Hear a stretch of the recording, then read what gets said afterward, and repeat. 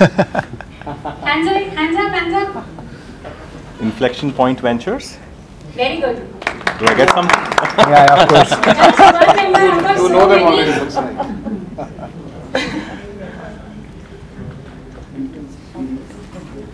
Alright.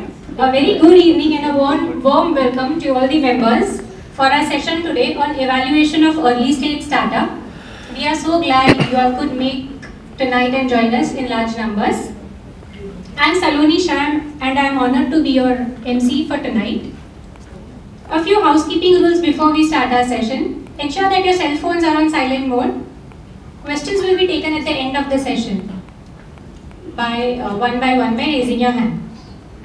To kickstart the program, I would like to welcome our ICAI Singapore Chapter Chairman, CA Ranke Subramaniam, to give his welcome speech. Please. Thank you, Saloni. Good evening. Good evening, all of you. Good evening to our members. Welcome to our guests. A very warm welcome to IPV founders Bansal and Mitesh. Thank you for coming from India, from Gurgaon and Mumbai. So firstly, let's give them a warm welcome. Our management committee member and past chairman Rajiv was responsible to bring them here. So we must acknowledge Rajiv's contribution as well for this evening's event. I think all of you are connected on we're all connected on the WhatsApp Connect groups, and the first topic of the evening is great news for the chapter. We've been awarded the second best overseas chapter, second prize.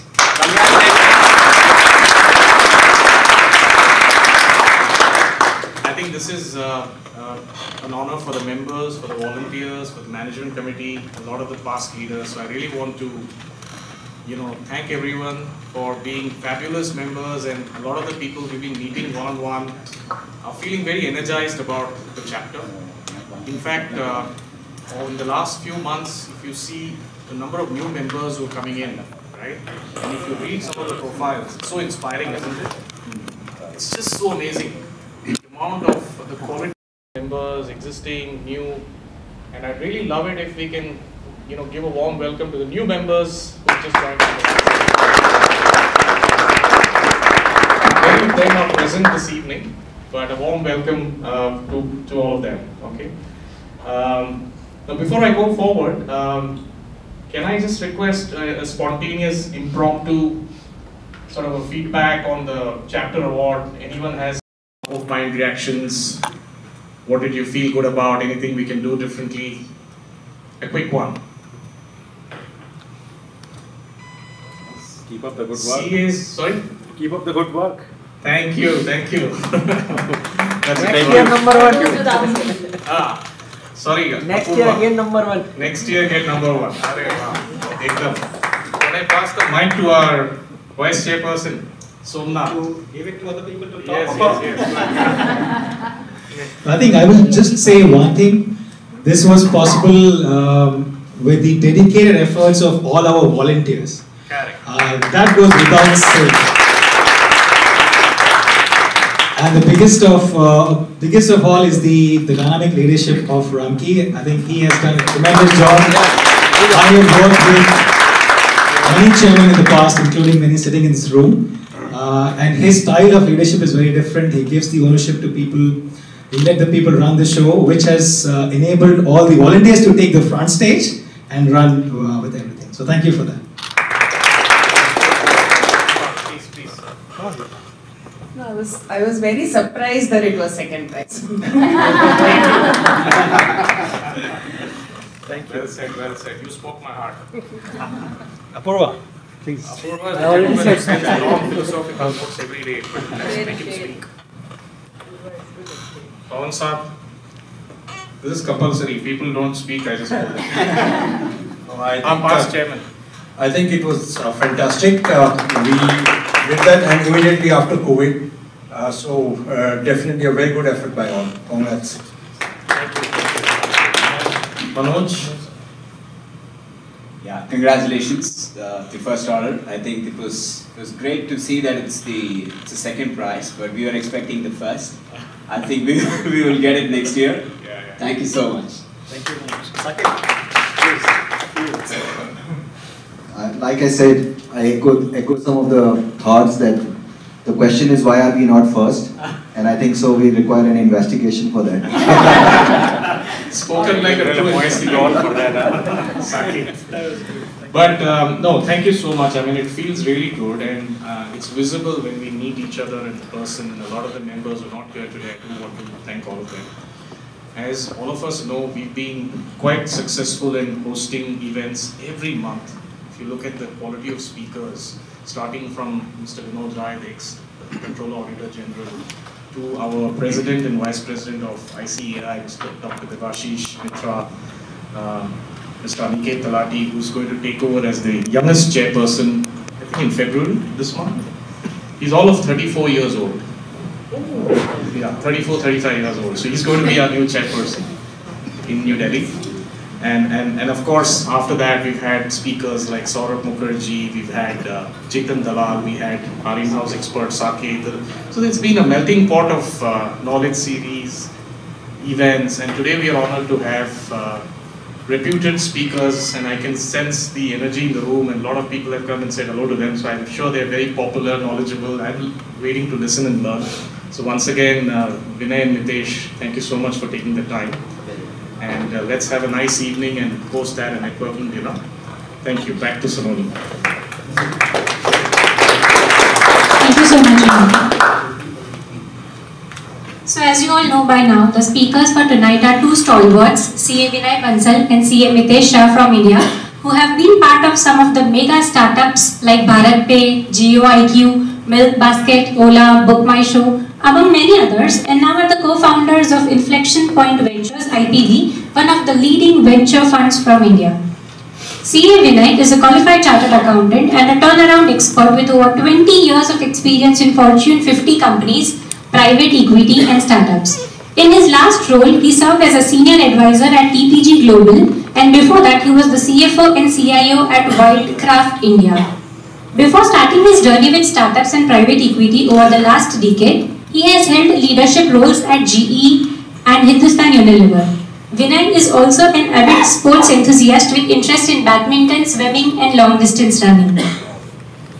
CA Mitesh has started his career at Mandana Industries Limited in 2001 and handled projects like the company's IPO and exclusive global licensing deal with Salman Khan's Being Human brand. He later joined Ola as CFO in 2013 and played a crucial role in its success. In 2016, he took a similar role at BookMyShow and helped drive the company's growth. With his experience in the startup world, Mitesh co-founded IPV in 2018 to mentor founders across early stage startups with smart capital. Without further ado, I would like to hand over the stage to the experts for the day. Let us give them a warm round of applause.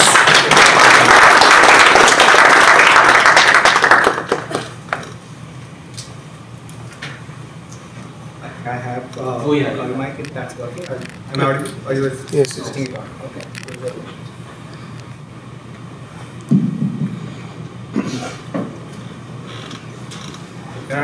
In the meantime, he switches it on. I just wanted to say thank you to Ramki and of course to Somnath as well. You've been very kind and very, very, I think you as a host were wonderful. So thanks a lot for allowing us here. And in the meantime, I was reflecting on the question of why not first, right? We were expecting to be first, we were surprised to be second, etc. I'll give you an example here. So in TPG, when I was there, we used to run an annual contest of picking the public market stocks. Every year we meet at the annual conference, and the next annual conference we will see who became the first, who had the highest IRR. So for 4 years I was there, I was never the first. But I was always second or third. I would pick stocks. Some people will take bets, and some stocks will just outperform. But I would not take the outperformer stocks. But what was different was that when you looked at the 4 years together, those 4 stocks that I picked were by far above anybody else over 4 years. Because every year was a different winner. But I was always in top 2 or 3. It makes you far stronger. What matters is over a period of time and not just 1 year, right? So hopefully that will just one more question. We were not asked our opinion on this achievement or not, but are you guys raising? Please go ahead. Are you guys raising? That's the question. We will after this question. Our hopes are raised. I hope the mic is... It's working, it's working. Or just check. No, just check it from mine. Take this one also. I'll take the other one. I thought I just want to learn a few things as well about this group. And the second thing I would want to do is one more thing before I get into my session. Is, I was told that questions at the end. Can I reverse that? I will want to, if you allow, Saloni. Okay, cool. Learn about this group. How many are finance professionals? I know the few are not, so I just want a raise of hands. So it gives me a sense. So about 50–60%. Okay, got it. Understood. So good majority. What do we think is the average age of the group? Is it 20? Is it 30? Is it 40 or 50? 20? 40. Okay. What is the retirement age in Singapore? 62. No retirement age? Fine. All right. Sure. So I learned something about this group, so I know how to kind of ask or deliver a few things. So I have a question to ask, right? A lot of finance guys here. So let's say a finance guy today puts in about 100,000 Singapore dollars at the age of 40, right? What is the FD interest rate here? Deposits? Right now it's very volatile. 4%. Average? 3 to 4. 3 to 4%? All right. 3%. All right. 4%, let's say.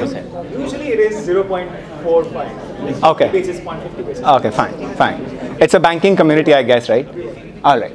So let's say you still get a 6% somewhere. I'm sure people will be happy, right? So let's say you were to invest this $100,000 today at, let's say, about 6%, and by the time you retire, what will that number be, assuming compounding works? Any hands up? $360,000. Any other? Real value or nominal? It is compounding after 20 years. How much will you get back if you were compounding at 6% per annum? Forget the inflation, no, just number. All right, so you have good CAs here. The number is right. But I have one more question. You can use the calculator again. If this was compounding at 26%, at your retirement, what would this number be? 16 million. One is 100K is, one person is saying 16 million. Yeah, 16 million. Any other numbers?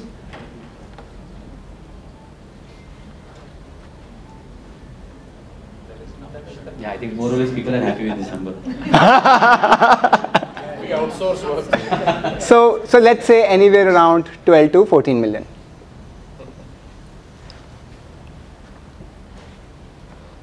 Which number do you want? Right?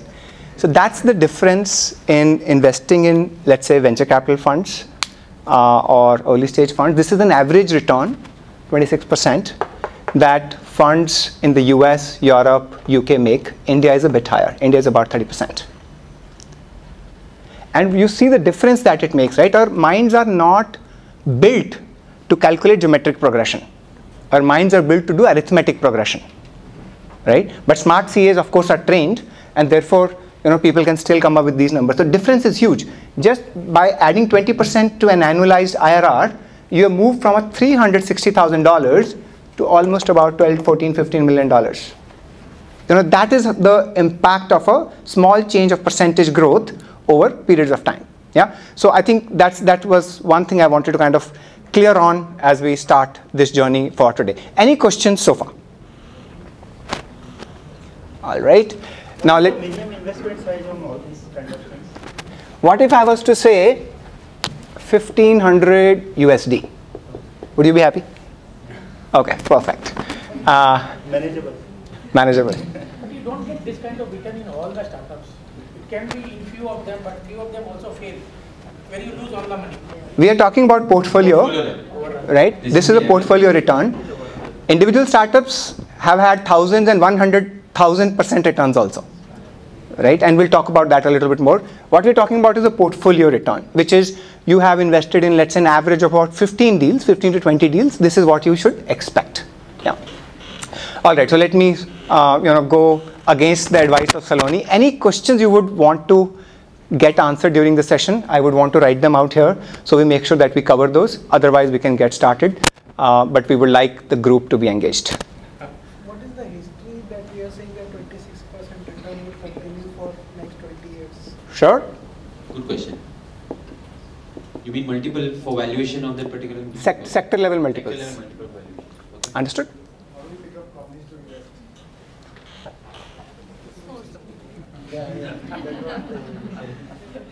What's your benchmark? Benchmark as in? So, you say 26 hurdle rate. For the return comparison. You compare against the benchmark. Like even Warren Buffett has not been able to do that. So, I'm trying to understand what's your benchmark. So Warren Buffett has compounded at around 19.6%, right? But that 19.6% started very late. Before that, he was compounding far higher, right? So it's a good question. What's the benchmark, and why do people don't achieve this 26%? I think that's the important question. So now, why we don't achieve 26%? I think that's a more important question than the benchmark. Fair enough. Yes, please. The question is why 26%? Why 26%? This is historic actual. It's a historic actual. For us, if I was to tell you the number, it's 50% plus over the last 5 years. And what is the guarantee that you're going to earn on it? Absolutely. Bang on the target. I have a question for you. Yes. The guarantee question. Do you know what is the benchmark return for Sensex in India? 10 to 12. 16 to 20. Let's say 12 to 13%. 99% of the people don't make that return. On the same Sensex. Same Mr. Market is available to everybody. Right? But we'll come to the guarantee part for sure. I think it's linked to why people don't make this 26%. Yeah. You had a... I want to know about the legalities around this. Legalities, absolutely. Yes. Yes, so what resources do you rely on for the multiples? Resources for the multiple? You mean the databases and the historic data? Basically, I think about methodology to arrive at a particular level. Startups, for early stage startups. Got it. Most of the times information is not available. Absolutely, absolutely. So early stage valuations basically. Okay, got it. What is the downside risk? Downside risk, absolutely. That comes with guarantee, right? Downside risk, absolutely. Some of these questions are linked. How do you time your exit? Time your exit. I think that's the most important question. Yes, please. At the back. Minimum investment? Minimum investment. We said 1500 USD, but yeah, please. Noted. Typical number of companies in the portfolio. Portfolio, strength of the portfolio. Yeah. Would you be covering the evaluation, within the evaluation, the management and the skills of the people? Absolutely, sir. We'll cover that. We'll cover that because that's very, very critical. Maybe a linked question, but there are a number of startups that are coming up. How do you differentiate as to which will sustain for a longer period of time versus just a boosted return in a few years? Long term. Sure. So in the presence of too much dry powder, how do startups select which venture capital they want to get investment? Dry powder, selecting an investor basically. It's a good question. What is the normal break-even point? Break-even point in what sense? Within how many years you can earn the profit? Holding period. Okay.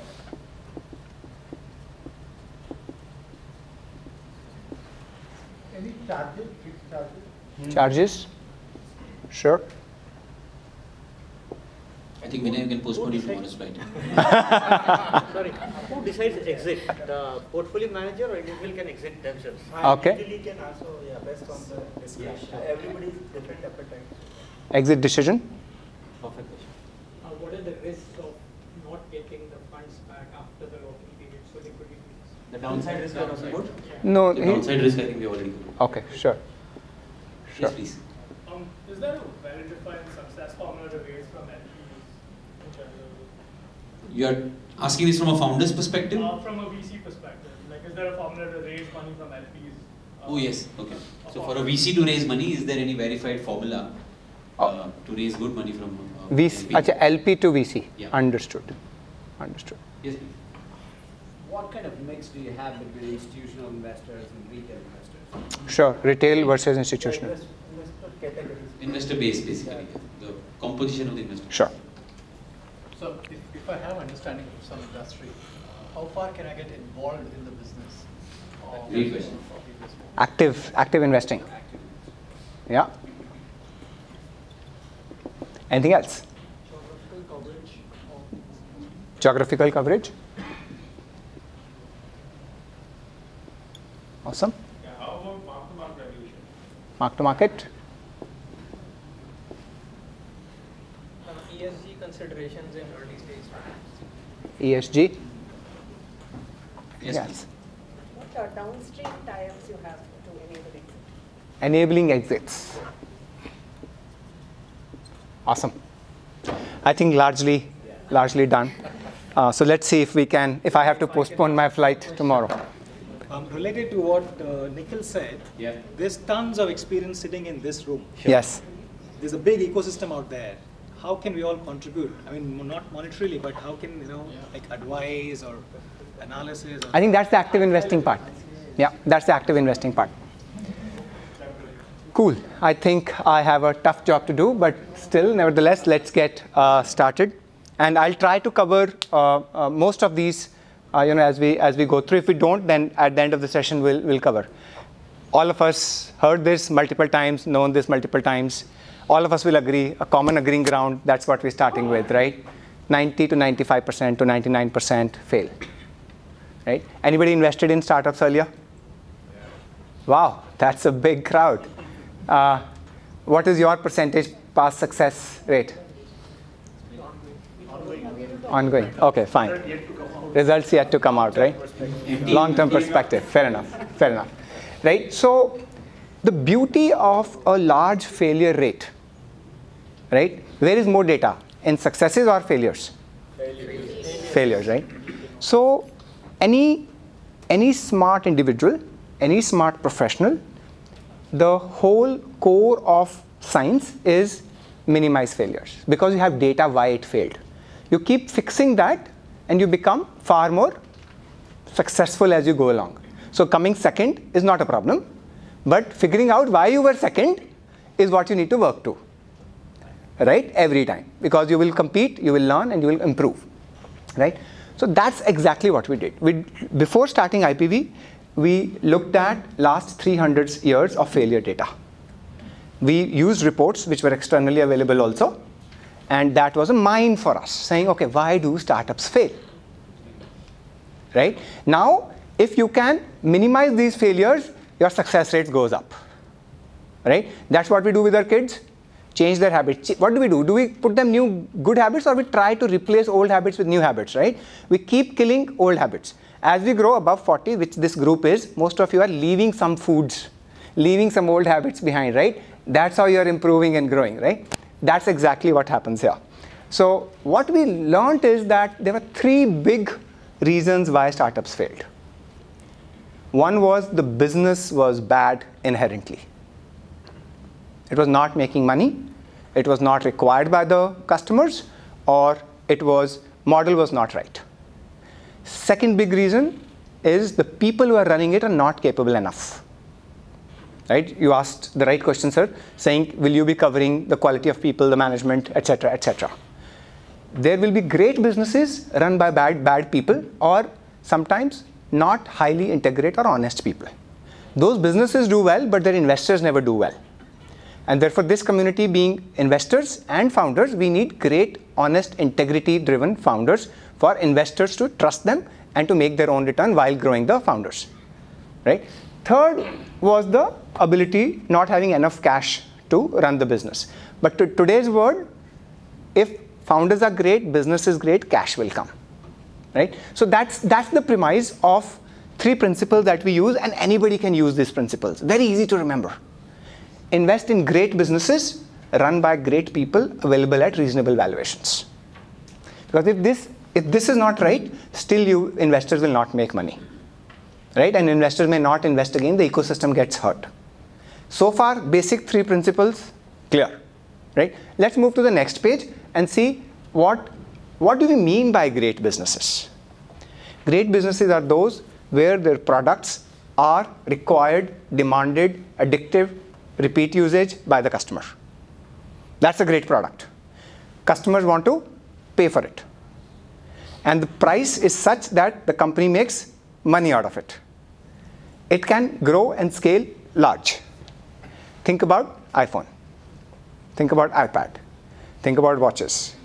They have even made the earphones, which was such a dead product, into a great product. People love it. People want it. They can't live without it. Right? Facebook. You're addictive. Right?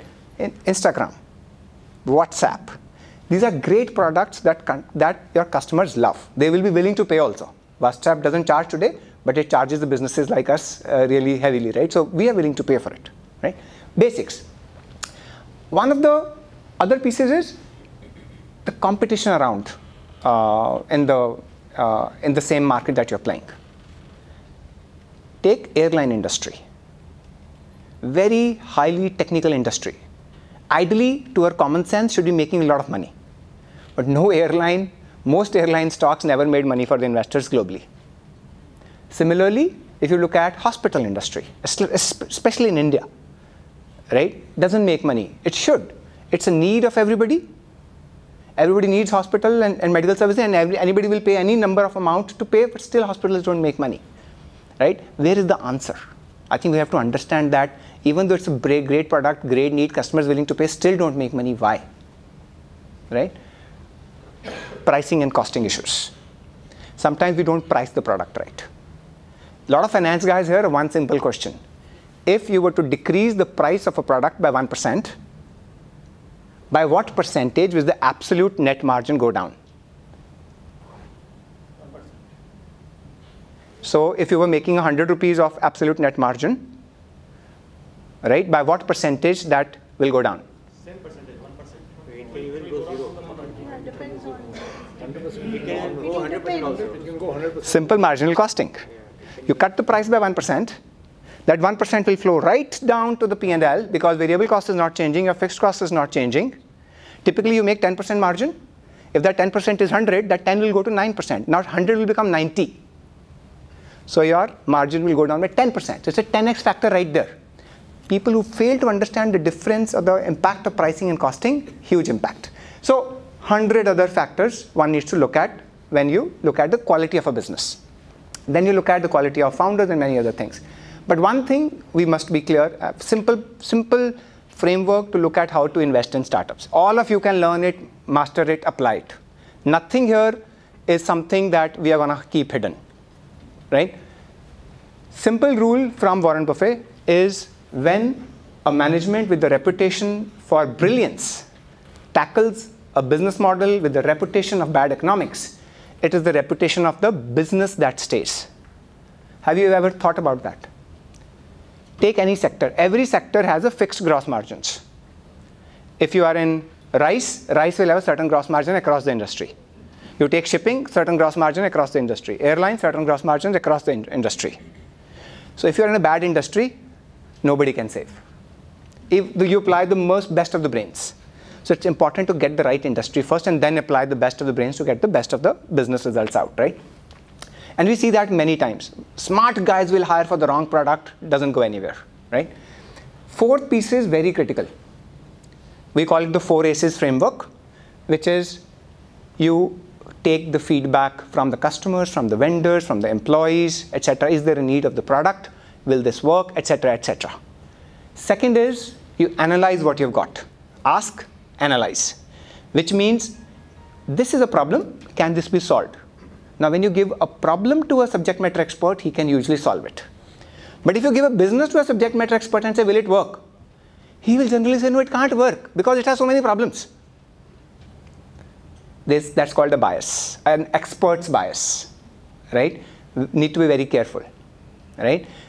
When I was investing behind Milkbasket, I asked the milk veteran in the country, 30 years in milk business. I said, will this business work? Should I invest? He said, no, no, no, don't invest in Milkbasket. This business will not go anywhere. I have seen milk for 30 years. That business was doing about 5 lakh rupees a month that time. Today it does about 150 crores, all in 4 years, a month. Right? That was the confirmation bias or the expertise bias. We need to apply SMEs to solving a problem, give them a sharp problem, they'll solve. It's like surgeons, right? So very important who you ask and analyze. Third is anticipate, which means, okay, where can it go? Because what it is today, the price is baked in. The valuation is baked in. But where it can go is where your valuations will go. Or the returns to you will go, right? And then finally you act. This is the most difficult part of the story. We act when we should not act, and we don't act when we should act. Right? Take a recent example. How many of us invested in the stock market in 2020 April? It was down by half. 2 hands went up. How many invested in the stock market in 2021? So many hands will go up. 1 year the market doubled and still people are investing. That is what causes your 26% not to come. Same market is available to everybody. Same price is available to everybody in as much quantity you want to buy or sell. The key is controlling your actions, your own psychology. So you should be able to invest when the market is selling. You should be able to buy. You should be able to buy when the market is selling, and you should be able to sell when the market wants to buy. That's exactly what we did at IPV. In 2020, we invested behind Blue Smart Cabs. We invested behind OTP. We invested behind Milkbasket. We invested behind Torch. We invested behind Fable. All of them are today 30x and plus returns, 2 years. But nobody else was cutting checks that time. So that mind, that ability to have strong conviction, when everybody is saying sell, fire sale, is when the word comes to life. And then sit, shanti se. When do you sell? 2021. 2021, we actually exited about 25 stocks. Returns, 10x, 20x, 30x, 40x. I think 2 weeks back, we gave a 30x return on one of those deals 2 years back. Right? So BharatPe was an 80x. Another 3-4 deals I don't know if I can name, but 30x, 40x, 50x, right? So that's the key in managing investments. Can you take the right decision at the right time? When to enter and when to exit.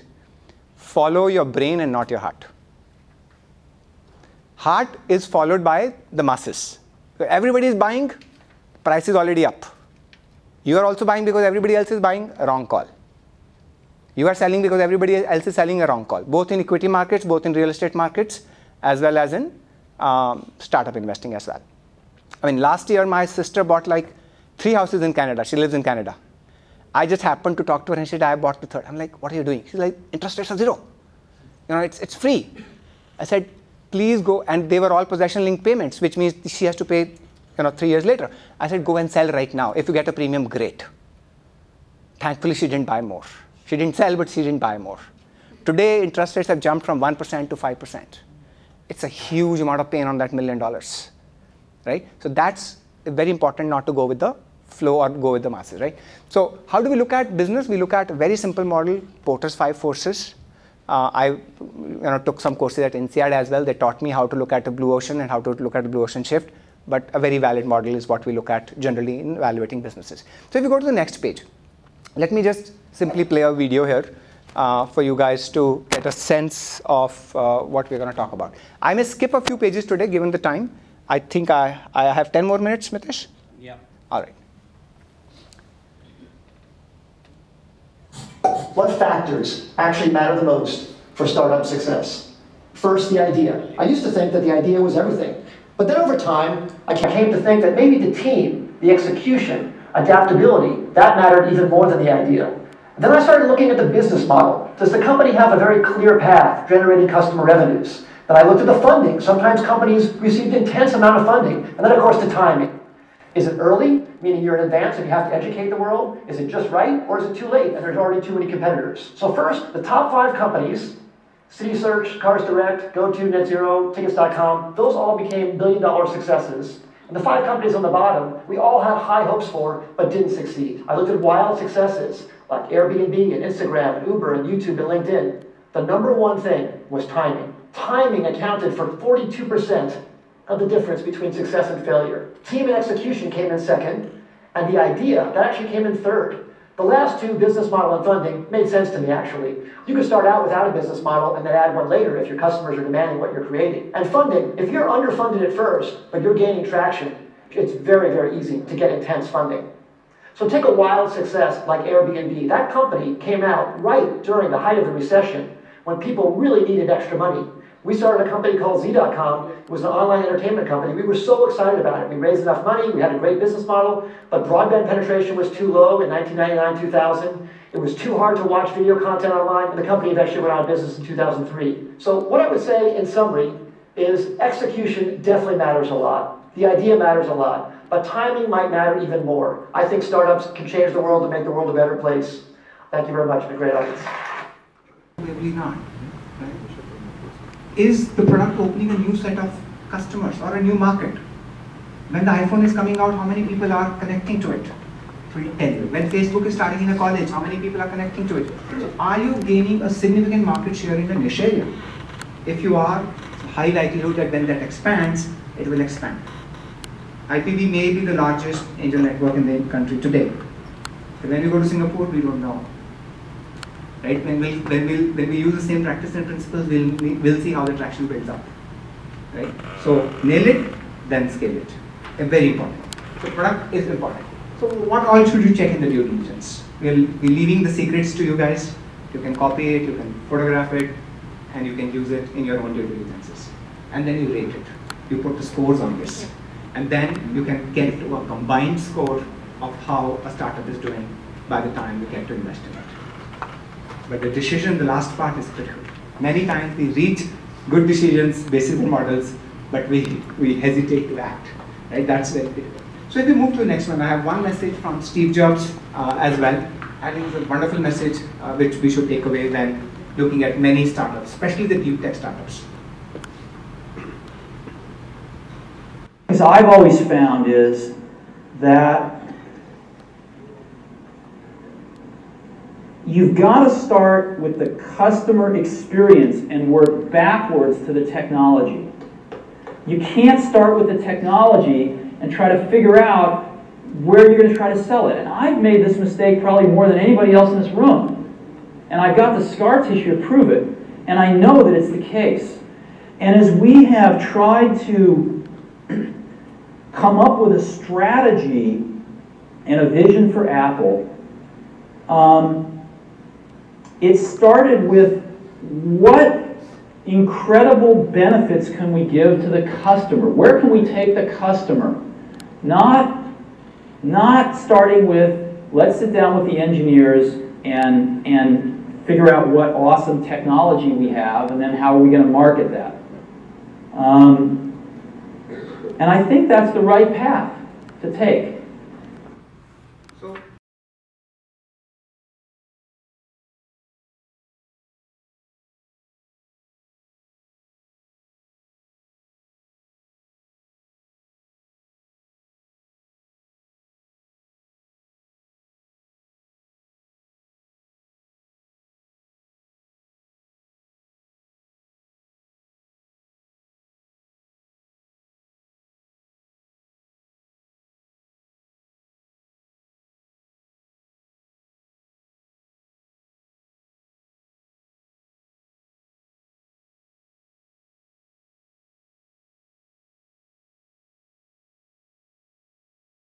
Use SMS anymore. Right? When India started WhatsApp, yes, but now OTPs are also moving to WhatsApp. It's a matter of. And you don't initiate it, I think it's. Yeah. Not in Singapore yet? Okay.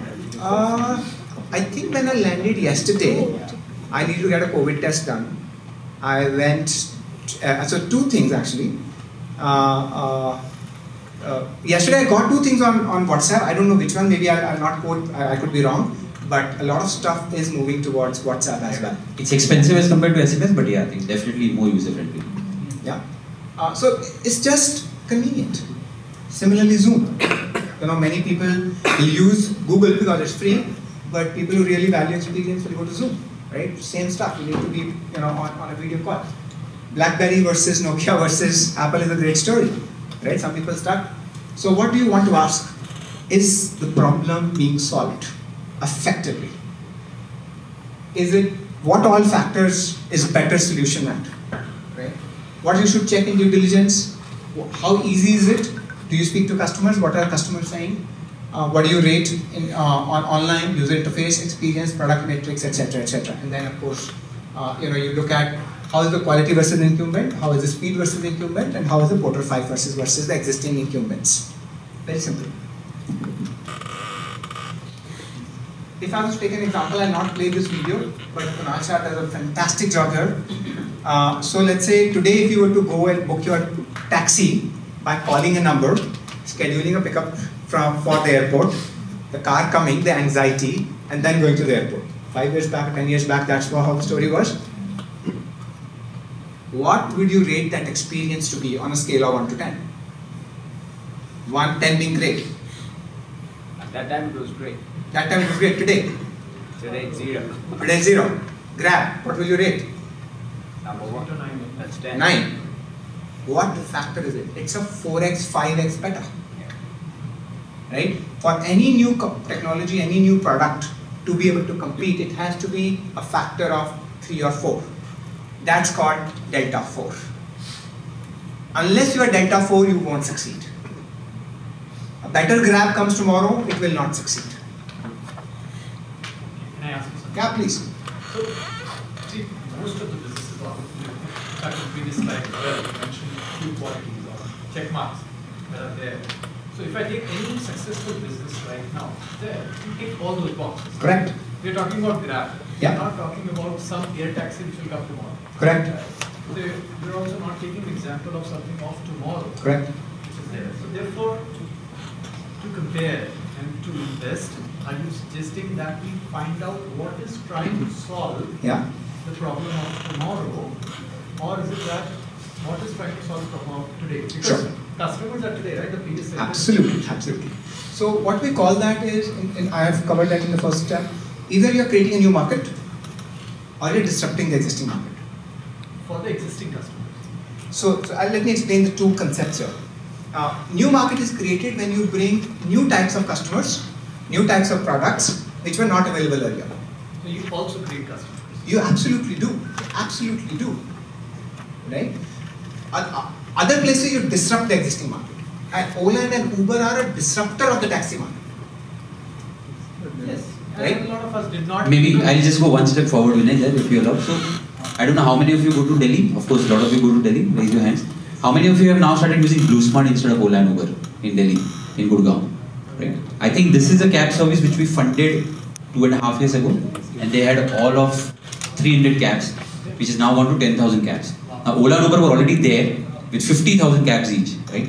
But the way these guys have disrupted, in spite of being more expensive than Ola and Uber, is just pure customer satisfaction. No cancellation, no surge pricing, right? Always on-time delivery, very clean EV vehicles, and that's where they've created a path for themselves, in spite of being in a market which is like a complete duopoly. Yeah. So you can create a new market, you can disrupt an existing market. For disruption, you need a 4x, 5x better product. To create a new market, a shabby product will work. One time, yeah. To create a new market, a shabby product will work. But to disrupt, you need to be 5x better. That's the key difference in the two terms. What does that mean? So let's say tomorrow you get an air taxi in Bangalore. But it's sometimes late. And it's very expensive. Will you try it? Maybe once. Yeah, if it is net saving my time. The company is paying, we'll try. You'll try. You try in Bangalore, I'm telling you. It's a 4-hour ride. That's the learning. Right? And even if it has some glitches, you'll live with it. Let's take a recent example. 5 years back or 10 years back. All of us use dial-up modem. We lived with all of them. Connect, doesn't connect, 2 Mbps, 200 kbps speed, doesn't. We all lived with it. Why? It was disrupting the market. Because internet was not available earlier. We were willing to live with that. Today, will you live with a dial-up modem? Because that was the phase. That's exactly what I'm saying. This is the difference between a disruption and a new market creation. And you need to understand where it is going. A new market is always better than disruption. Why? In disruption, you will compete with well-established, well-funded players. But do the same. Do the same thing, right? And therefore, you will have a huge amount of disruption, huge amount of red blood on the floor. In a new market, or blue ocean as we call it, it's far easier. So new technologies, therefore, which significantly change things in a new way, are far more easier to make money on. Ola, Uber will be always difficult to make money on. Yeah? Alright. So let's, Jet Airways versus Indigo. Right? 51, 53% market share today. It's profitable. Right? What did they do? They said time is the key. Let's pick that up. Let's cut the time. Let's be on time. And behind that, they put a lot of infrastructure. Did you notice this is the only airline which has ramps up the aircraft? Did you notice they make you wait in the buses before they load? Right? Did you notice that the IST is not Indian Standard Time for them? It's Indigo Standard Time. They announced it. Right? So they made changes to every part, just focus on one thing time and see where they went. They disrupted the market. Right? Alright. So again, you need to ask a lot of questions, etc. The next one is that the business model is irrelevant. Right? So we all know Kodak story, we all know Xerox, we all know Nokia. Many stories we failed to pivot, we failed to change with the world, and that's where and this is where the mindset of the founders becomes very important. If the person is not willing to change, his business will not change. Right? So that's very critical. What questions do you ask? Is it a more scalable solution that you're trying to bring? Do you think the business can profitably sustain for 4 to 5 years, 5 to 10 years? Somebody asked me a question around sustainability. Right? You need to ask that. Will this be around 10 years from now? Right? If the answer is yes, probably a good way. If the answer is no, it's a fad. Last year somebody came up with a audio sharing service. I forget the name. It was you get into dial into some meetings and some audio, some people speaking, some people hearing, right? Today it's not there. Just 1 year later. Clubhouse. Yeah. Right? How many of us think that we continue to, hear those audios 10 years later? We don't have the time, right? It gets good. So yeah, so you look at a lot of these things, you look at a lot of this, we ask this question, you do diligence, and then you score. Okay? Last video I'll play one more from Kunal Shah. It is on the Delta 4 piece that we had spoken earlier. Maybe a few words of wisdom from him as well. You will also observe sometimes that the Delta 4 behavior is not just function of efficiency but also affordability. Sometimes the Delta 4, let's say flights are more efficient than trains, but nobody is moving to flights as much because they cannot afford it. But what if they can afford it? They will not use the trains anymore, right? Therefore, it is important to understand the affordability angle also over here. So going back over here, wherever the delta is less than 4, right, you will observe that it does not really create wealth or stay there. It sometimes even retains the wealth. Sometimes what happens, however, is that people pour in more money to increase the delta, right? For example, I will start offering 30% discount on shirts to increase the delta artificially. The natural product does not have the delta, so I put more money to just artificially increase the delta, and therefore you will see it will actually erode wealth. A lot of times, in fact 99% of times, I have seen entrepreneurs pick up. I think you get the sense, right? How delta. So important pricing and value for money becomes very critical. And your unit economics therefore becomes very critical, because your discount, we just heard 1% discount, what it does, 10% discount will make you from a profitable business to an unprofitable business. Just 10%. Most of the time, startup doesn't make any money. Correct. So how do you really have a metrics as to when it has got to make money? Yes. So what you will see is that there are various curves of maturity for any business, not just startups. Earlier, what you need is a product market fit. Do you think customers are coming? Oh yeah, they are coming. Then you see what can you price it at. Okay, 5 customers, I can price it 100 rupees or $100. My cost is $50. $50 I'm saving. Gross margins start to become very important. Are you making a 70% gross margin? SaaS businesses, right? Then you see, okay, my fixed costs are so much, my tech cost is so much, but at this level I'll be able to cover my tech cost. Then you start looking at EBITDA. Then after EBITDA, okay, my borrowing cost, my capitalization cost, my PAT, and then comes a price to earnings ratio by the time you hit the IPO, right? So, IPO companies, post-IPO PE, before IPO EBITDA, pre-Series A, Series B level, then you start looking at gross margins and customer matrix. At a pre-seed, seed, you start looking at pre-gross margin, the revenue, the number of customers, the number of products, the scalability. And then you have pre-revenue, pre-idea, the founder. What is he coming up with, right? So every stage, your scale and the matrix changes to give you far better view, right? Because if you were to look at a startup with a price to earning, you're never going to be able to invest, right? So hopefully that answers the maturity curve on the P&L line. And I'm explaining the P&L line because most are accountants. So they understand the right from the revenue, which is volume multiplied by price is revenue, and then you come down, right? So that's how you have a time bandwidth for all these things, like within 5 years. Good question on timing. I think somebody else also asked earlier, when you should time stuff. Honestly, timing has no meaning. From when you are in the right direction, choosing direction versus timing, choose the direction. Nail it before you scale it. Don't try to go to Bangalore and Mumbai and Hyderabad when you are loss making in Delhi. Right? See what model works, fix it, but then scale it. Sorry, but most of the startup investments in today's scenario is all on photo, right? So at least from our perspective. Yes. So a lot of it is former, investment bankers will call you saying this guy is putting in, so you should also put in, right? But then this training will have no meaning. To that question, in FOMO, I'll read it to say that market capture. If you have conceptualized an idea and you restrict it to origin, you don't expand, somebody will pick up your idea to it. Very good question, sir. So मैं पंजाबी में अगर बोलूँ तो मैं तो सारे idea देखे चले जाना आज मतलब खुल्लम खुल्ला, राइट? सारे तरीके स्टार्टअप वैल्यूएशन दे, सारे ड्यू डिलिजेंस से फंडे सारे देखे जाना है पर तुसी कर नहीं पाओगे, सही गल है ना? Now translate in English. Right? So, no, it was just to create some example. I was just making a few folks up, right? So the point is that, all the knowledge, all the ideas are there. The ability, the will, the passion, the grit to do it is there only 1%. After that, out of that, if there are 100,000, let's say 10,000 founders, they all have the same idea, only 100 will have the grit to do it. Out of 100, only 2 or 3 will be technically qualified to do it. So out of 10,000, 2 or 3 can do it.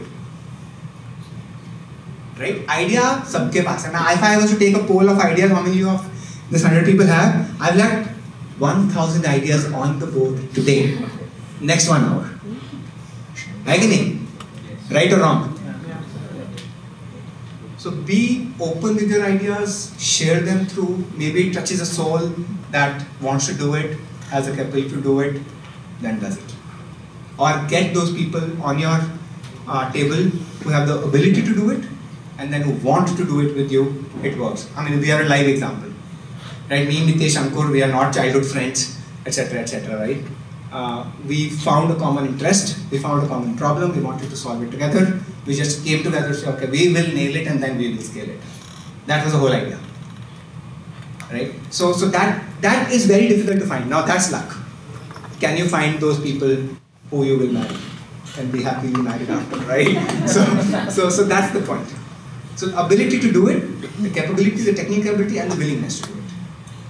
I think you've gone in the wrong direction. My point was more in terms of when you are looking at a startup, and when you're advising them whatsoever, you got the team right, you got everything else okay. You say you nail them and you're restricting them to the region to make sure that you have the perfect model out there. Correct. Before you expect. Correct. I'm saying in that particularly when it's a good idea, great idea, new business that you're seeing and not disrupting the market. Understood. Then, you know, it's a trade-off. I got your idea. Question, sir. I got your question, sir. So this book actually answers the same stuff, saying when you should blitzscale, which means that at still a certain point in time you are running a good business, but the moment you see somebody else is going to come in your territory and understands the way, that's the time you should just go all to blitzscale. Simple example, Naukri, Sandeep Bikhchandani. He was running Naukri profitably, he was scaling well, but the moment he saw VC money starting to come into that business with others, he went out and raised Series A and then took to IPV. He raised only one round. But he knew if he didn't raise that money, to scale it, he would have got tired. Similarly, Uber and Ola. Once Uber showed the world how it can be done, easy to copy. So then it had to blitzscale to be able to capture the world. So, वो sir आपकी बात बिल्कुल सही है कि you need to write timing when you want to scale, but it's important to understand how the process will work before you scale. Otherwise, that loss will multiply. Absolutely, sir. So when you scale up like that, you just go and acquire the competitors on the other regions, or how is it? Multiple options are available. If it is a software product, yes, you can. But if the idea is to acquire customers, then you acquire those companies who have those customers, right? Recently, Capita from Singapore acquired ESOP Direct in India, right? Because they knew ESOP Direct has the right customer set. So they acquired ESOP Direct only to acquire the customers, and they put it in the new system, they're all set. Right? So that happens as well. So you have to evaluate how that works. Capita founder Lakshman is also on that. I know. That's why I took that example, so that you can relate to what I'm saying. Right? All right. But of course, the legal challenges we all spoke about. But legal challenges are a great place to find unicorns. Right? If a law changes, the whole new world opens up. Earlier, I don't know if you know, pharmacy was not allowed to be delivered to homes. During COVID, that changed. Made pharmacy a unicorn. It actually bought over a publicly listed company, Thyrocare.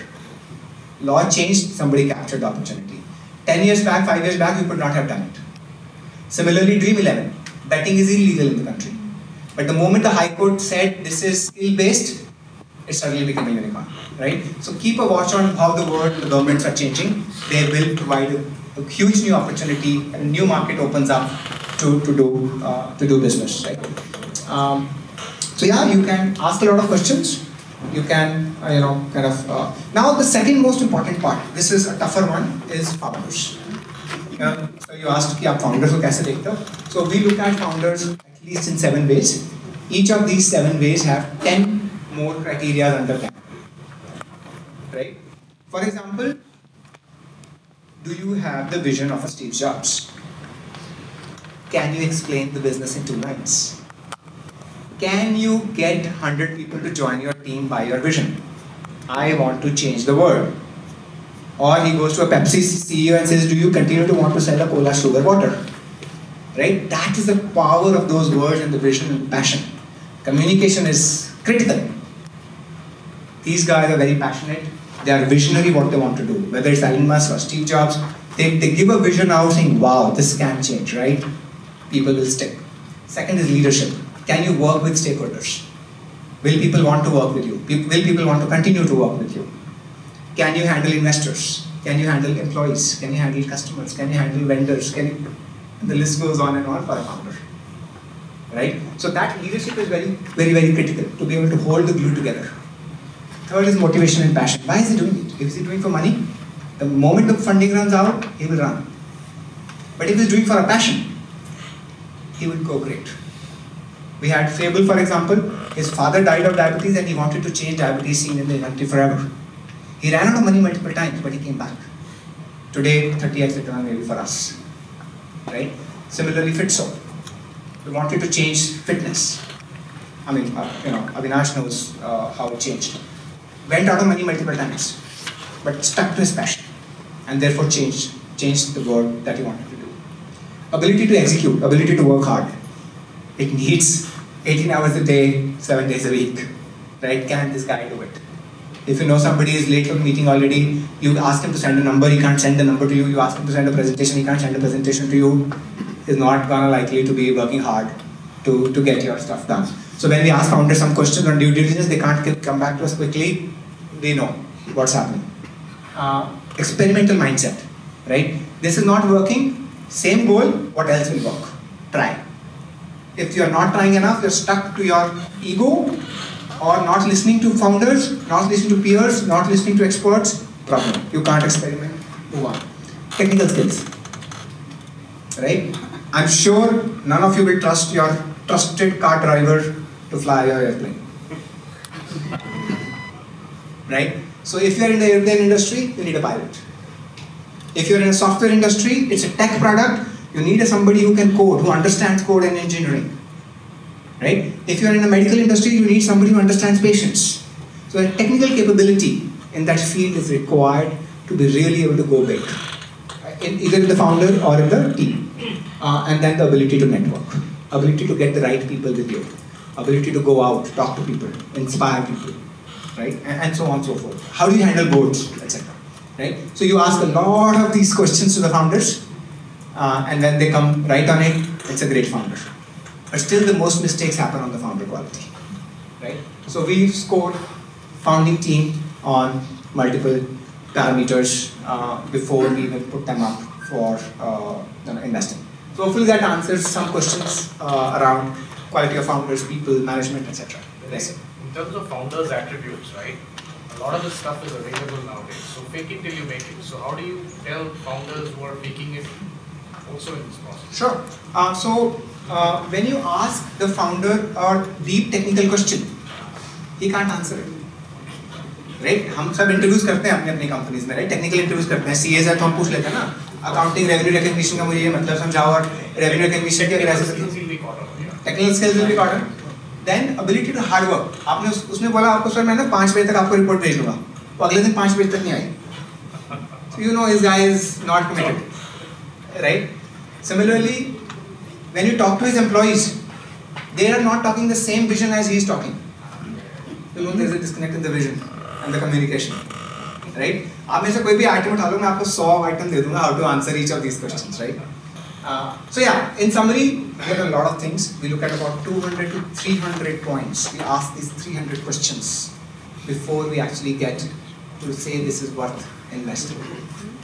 And you know, Deepak Chandran is here. He co-leads a lot of deals with us in Singapore. But it's a very hard process. It's not an easy process to be able to see where are the diamonds, right? Diamonds are formed under pressure. They are rare. You need a Johari to find the diamond, right? Alright, so let's hand it over to, I guess, Mitesh to take it from diamonds onwards. Thanks guys. You know, before we get to the question answer, I think there are a lot of questions, but we'll take a quick 10 minutes to introduce our role into this. And I like when Manoj spoke about FOMO. So I think one of the biggest reason over here that we are successful is that we teach or we train investors not to be driven by FOMO, and that's one of the best outcome of collective investment. I think IPV success or first quote success, as we'll see, is primarily because the expertise of a lot of people and we don't get driven by FOMO. But before that, I think all of us will have one question in mind saying that, okay, today it's such a bad time. We hear examples like Zilingo, Go Mechanic, BharatPe, and a lot of other names where there are so many issues around governance, and on top of that, the economic downturn overall, markets are down. How do we kind of trust? Why do we invest into this?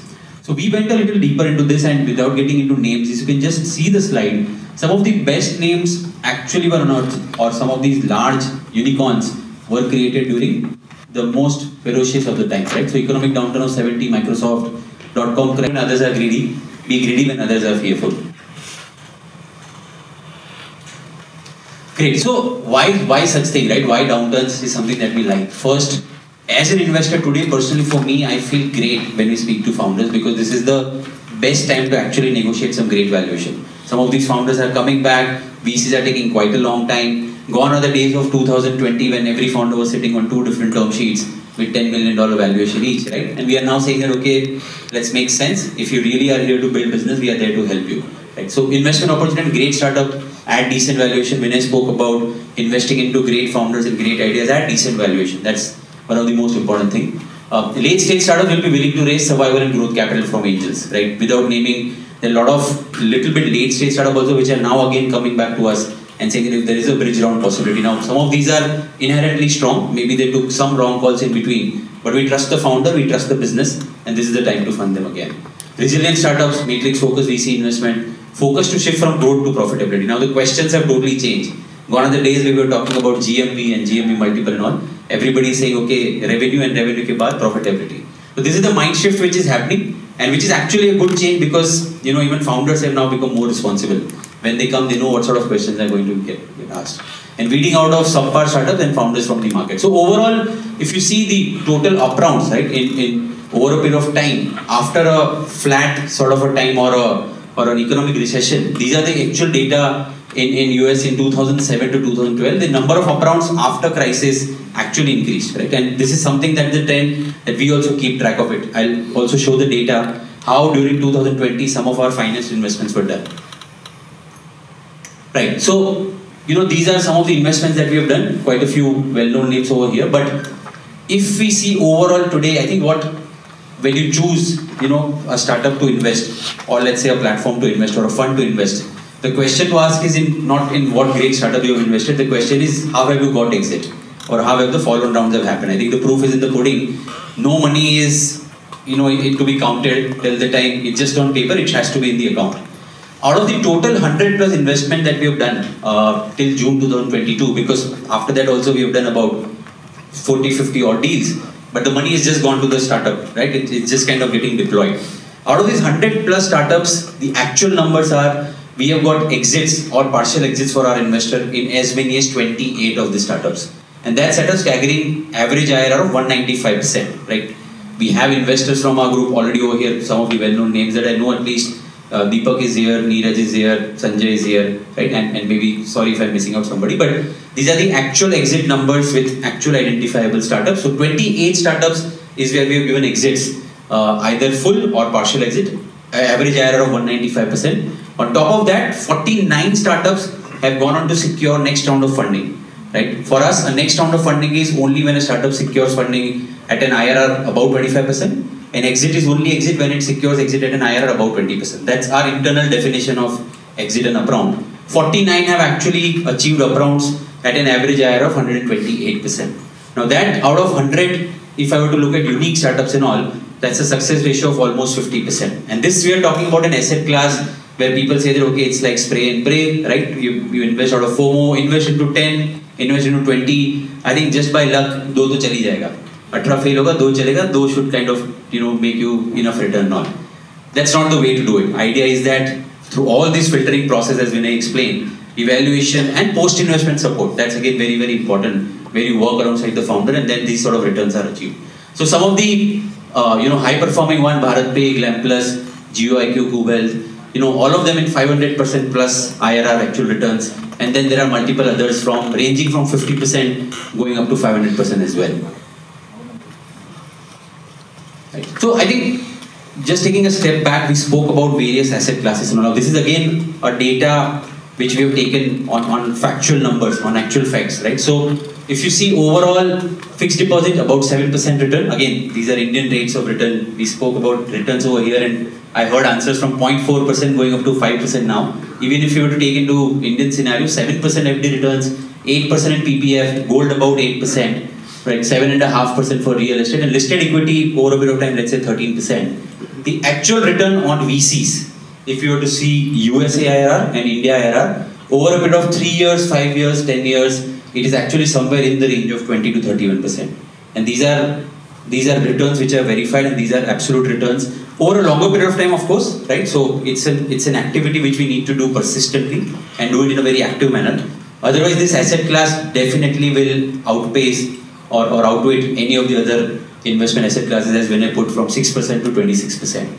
Right? And somebody asked a question, maybe I'll answer that now, is कि वो 26% क्यों नहीं आता है और क्यों आता है, right? So because we are not patient enough to hold it for the time it needs to be held. Right? So that is usually the issue in not getting that 26% for all of us. And that happens to equity market also. While investing, थोड़ा expensive है, but let's buy because we'll hold it for the long term. थोड़ा सा market नीचे गया 3 महीने बाद, long term बिक गया. That is the time to buy more.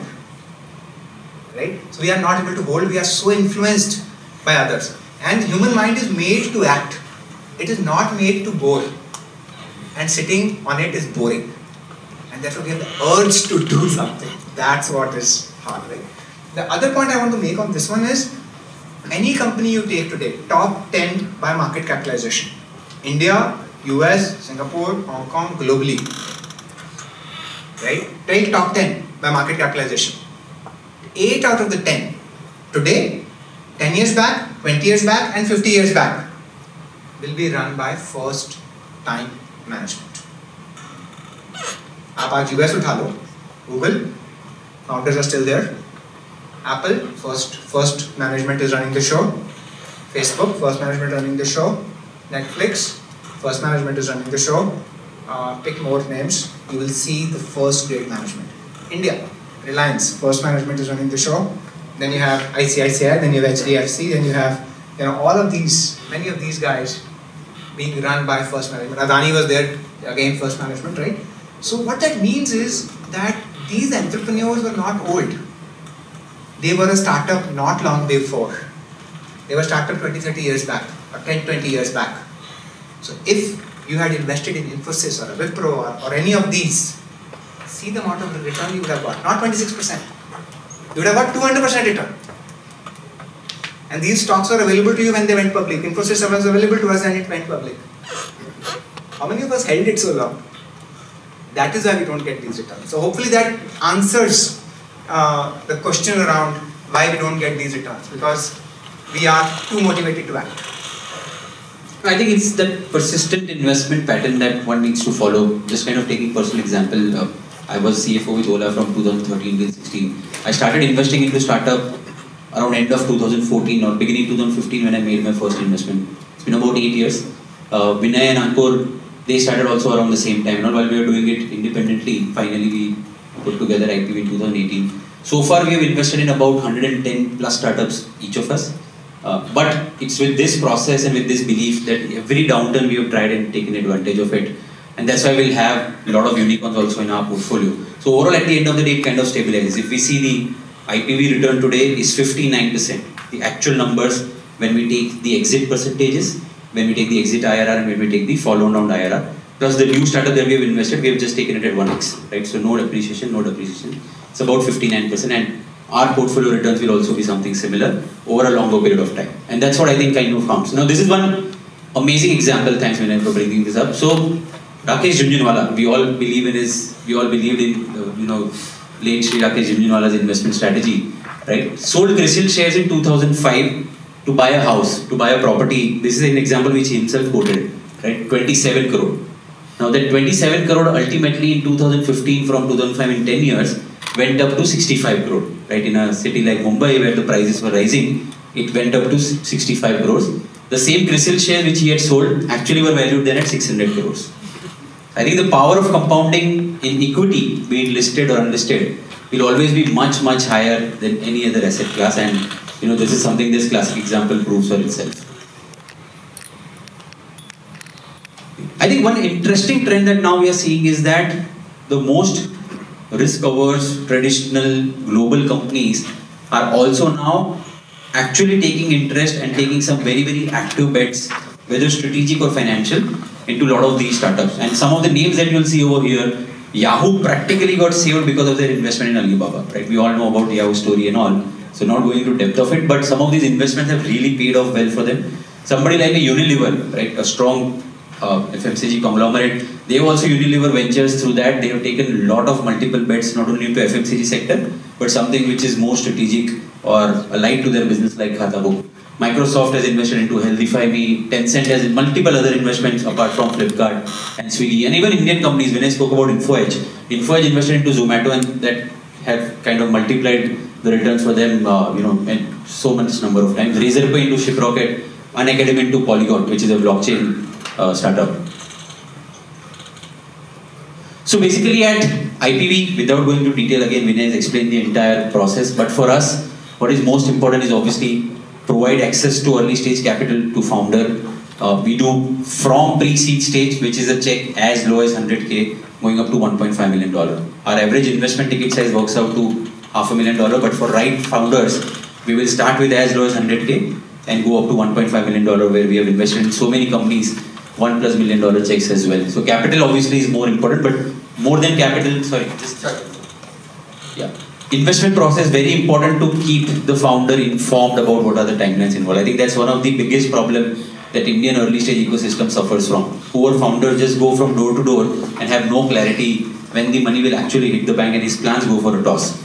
Leadership access, business growth, mentorship, with the support of investors, right, who are truly involved in not only selection process with us, but also in post-investment, supporting to the founder. The mentorship is invaluable. And finally, a startup-friendly network that we are able to create with not only our investors, but also partners. So we have ecosystem partners across where we provide them debt facility, we provide them help with digital marketing, we provide help with as simple as PR and IR as well. So it's the entire network that we have created that's useful. There's one more point I wanted to kind of make here. Somebody asked about active investing, right? So there are many people here in this room also who are not just investors on the platform, but they help us do the due diligence. They help us ask all the questions that we listed out. There are 200 questions we cover everybody on, right? More than 200. So people get engaged in their own area of expertise, allow us to solve for the problems that we think are unsolvable, and then also help us evaluate whether the founder is great or the business is great or can it succeed or not.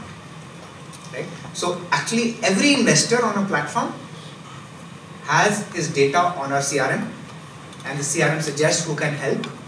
And by the way, while somebody asked for what is the membership charges, we are about 24,000 rupees. But every active investor takes back 50,000 back without investing a single rupee on the platform.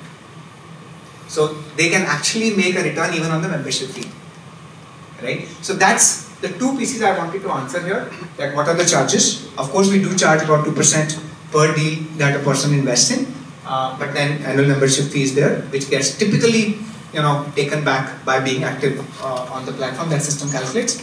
And people help us evaluate deals, help us grow the businesses, and help multiply their own values of investments. So hopefully that answers these two questions as well. In fact, one very interesting point around exit. So, BharatPe, we invested in the very first round, and finally it turned unicorn. At the time of unicorn, then we decided to actually exit when it had already got the banking license. And within 3 months, actually it went up by another 2.5x. But we were very sure that we have got up to 80x, and now I think probably the time to exit. And as we all know what finally happened. So timely exit where we decide and we time it, that's very, very important, in all the cases. Like we have all seen how large cap, startups also today struggle to kind of raise in the public market. So that's the cycle, and that's why I think it's very, very important not to be just driven by FOMO, not to be just driven by the flow, and time your exit also very, very well, because ultimately it's money in the bank. And broadly the way to time the exit. सवाल ये है कि आप time कैसे करोगे exit को, और how will you time when to exit, right? It's going from 2x to 4x to 8x to 10x to 20x to 30x and 80x in the case of BharatPe. And when we exit after that, no exit available, right? I think the things to look at when you invest are the same things to look at when you exit. Now that's a conundrum. If you thought that the business is great, people willing to pay, it will go for 5-10 years. Is that the case at the time that you're evaluating for exit? The founder quality. The founder that you invested in, is he the same when you are exiting? If you think that his values have changed, or he's changed founder, he's got arrogant, he's got egoistic, he cannot handle the teams anymore, right? And there is hanky-panky happening, exit. Right? If you think the valuations are 10x, 20x, 30x of what they should be, they're no longer fair valuation, exit. Right? So when we exited BharatPe, none of the stuff had come out. After 6 months, 1 year, the things that came out, right? So you need to know same 3 factors when to exit as well. So hopefully that helps you understand, the theory behind exits. So if Infosys is doing well and nothing is changing from why you invested, don't exit. Let it continue the run. Right? So that's the piece on exits. So this is a quick snapshot of how IPV is structured and what all, as a group, what all activities that we are up to. So Inflection Point Ventures, as we all spoke about, India's largest Indian investment platform with almost 12,000 plus investors, 8,000 plus active investors on the platform. CXO is how it all started. CXO founded by Vinay, India's largest CXO platform, and that's where we inherited our initial base of investors, and that kind of still helps us to kind of drive the startups with their expert help also. Founders Genie helps founders at early stage to conceptualize idea, to help them kind of build conviction around the idea and get them capital as well. Sachi Village is our joint venture with Bearings, one of the most reputed PE fund. With them, we work as a support system for early stage startups, specifically in deep tech space. First Port Capital is an extension of IPV. It's our angel investment AIF. So typically a VC fund will have blind pool fund, where you invest into a VC fund, which is Spices Capital I'm going to speak about. But VC fund is blind pool fund. First Port Capital is angel AIF, where you commit as low as 25 lakh rupee. But this is a discretionary fund. So for this 25 lakh, you can invest into startups of your choice over a period of 5 years into whatever startups you like, without having the compulsion of investing into each and every startup that the fund manager is proposing.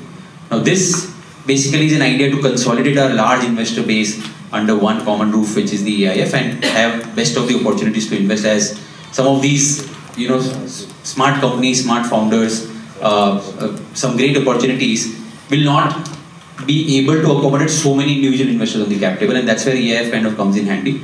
It's again the largest in the country in terms of the size. Today it stands at $50 million plus, and it's an open-ended fund. So with every startup that we invest into, it keeps multiplying.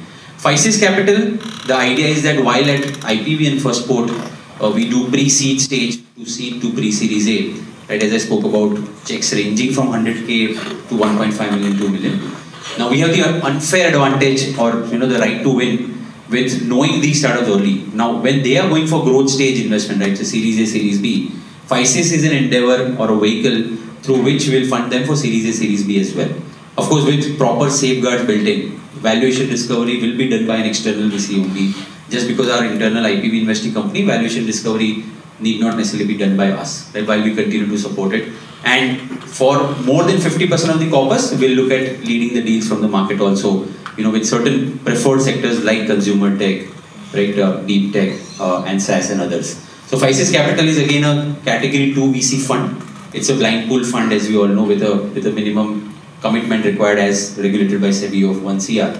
Right? And we will announce our first closure sometime very soon in Q1, and then start deployment of the fund as well. But with this entire gamut, we are relevant to the startup founder if he does well from the very first check, after friends and family round, from the seed stage or pre-seed stage, right up to Series B, we'll be able to support him, or we are already supporting him. Our strategy always is not to be a transactional banker. We will continue to work with the founder and create value by at least supporting him for next 2 or 3 rounds before we seek exit, and at the same time give our investors also the option of partial exit whenever possible. If I may answer 1 or 2 more questions on this page. People asked us dry powder lying around, how do startups choose which VC funds to go after, right? What does a startup need? It needs the ability and the help, technical capability, opening the doors. Who can help me sell more? Who can help me hire the right talent? Who can help me raise my next round, right? So people or VC funds who are able to do this and give a reasonable valuation, they will not go after the guy who is giving them best valuation.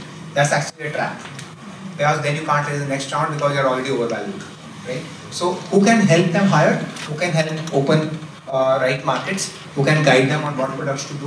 Who can help them build the leadership team? Who can help them raise the next round? Right? So if these 4 or 5 factors are available, then they look at, okay, who's giving the better valuation than among all of these. So multiple filters that should be applied by the founders to attract the right VC. So hopefully, that answers this question. And with Spices, again, we get the additional unfair advantage, and that makes us also geography agnostic. So we don't care where the startup, great founders, great businesses come from at a reasonable valuation, and that's why geography is not a criteria that we follow. Next thing. Thanks. So I already spoke about Spices. I think this is our effort to leverage on the experience that we have had with early stage investment, right, and taking it forward to apply the same rules. Of course, at late stage, the fundamental principles remain the same, but with our expertise around operational matters as well, we'll be able to kind of curate and support some of these finest startups, having known them early on, and that's where I think the probability of generating or maximizing returns will be highest. Right? So we are currently open. We just got the SEBI approval with all the formalities completed about 6 months back, and $50 million fund as approved by SEBI. We will be looking to kind of achieve the first close and then go ahead. Some of the numbers, as we all spoke about during the presentation, right? But the way we have grown in last 2 years, a 6x growth in investor base from 1,200 plus to now about 7,500. Investing members who have invested ever through us from 700 to about 2,500 plus now, and in fact growing every day. 140 startups that we have already invested into, with another about 15 at various stages of investment, right from evaluation to due diligence or to documentation. Right? And average investment ticket size has gone on from about $300K to now about $500,000 per startup. Right? So while almost 91 of our investments have been for a value less than 500K, of course, given that we'll be looking at early stage as well. Right? We've done 17 investments, which is by far the largest for a platform which started as an angel platform, now moving to a fund. 17 investments having value more than $1 million, which is quite a sizable number. And the exit numbers and all I spoke about, which gives the overall return of 59%. Next. Great, so I think in terms of deal flow, while these are the numbers, so far about 8,000 plus funding requests evaluated. The current run rate, as we all call MRR in startup language, the current monthly run rate is, every month we look at about 500 odd startups. And out of that 500 odd startups, with the help of our selection panel, made up of experts like you or our investing members itself, bring it down to about 50, where me, Vinay, Ankur, our core team, we meet them personally. And finally choose about 10 or 15 which presents, the founder pitch call, as we call it, to our investor base, spread across 51 different countries. So on a Zoom call it happens. Finally, from the investors' feedback, we take it up for due diligence. And with that due diligence, finally we decide on investing or not investing. So finally, out of 500 startups that reach out to us for investment, or we reach out to them through our outreach as well, we end up investing in about 5 startups every month. So that's the sort of success ratio that we have on the platform. And no wonder with this sort of a curation where it goes through at least 5 layers of filtering, our performance is what it is, as shown already in the numbers. If I may add here again, there's one question on sourcing. How do we source them? It's an open sourcing decentralized platform, which means people like YC, people or founders can come and apply on our website. Second, people or investors, if they find a good founder or somebody reached out to them on LinkedIn or in person, they have a link in the app, they simply send them in through our system. And we have a policy of responding a yes or a no initially within 10 days to a founder. Every founder who writes to us or applies to us on the form gets a response from us within 10 days, whether we are moving ahead or we are not. Right? So that's the policy. We have no ghosting. Each and every founder gets it, which is about 5,000 in a year. Right? So that's why the trust is there. Founders know they will get an answer. They know why they got a yes or a no, and therefore, more and more the word travels around.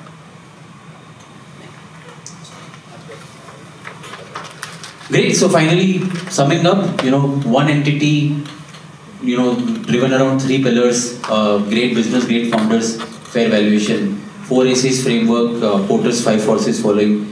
Right, 7 tests of great founder that we spoke about, 8 tests of great businesses. Finally, all gunning towards 10x returns, right? And that's the North Star matrix for all of us at IPV, where we make sure that the ultimate exit return for the investors should be protected, and that's where we try and divert all our efforts and energy at. So that's about it. I think any further question investors have. This may not be a nice question to ask. No, we love uncomfortable questions of it. Bring them on. But we see that a lot of founders after a few years into the venture, right? Like IPV. IPV, correct? So there will be a point where founders will have not so, they will become uncomfortable with each other and walk out. So what happens in that scenario to the investors? So as I said earlier that the biggest mistakes happen on evaluating the founders. Right? Divorce to shadi mein bhi hota hai. Right? So the key is, and India had this system of matching the guns. Right? I don't know, 36, 31, whatever, right? I think there was some science behind it, I don't know. But we have our system of matching that. Right? So what we are trying to do is minimize those risks What I was referring He is to. referring to IPV founding. Let's answer that also. One, we hold equity at IPV. Number two, we are not invested by external investors, so we don't have any unfair pressures. All of us run our own P&Ls independently, which means Mitesh runs his deals, I run my deals, Ankur runs his deals, etc. We come together as a platform to run our own P&Ls, right?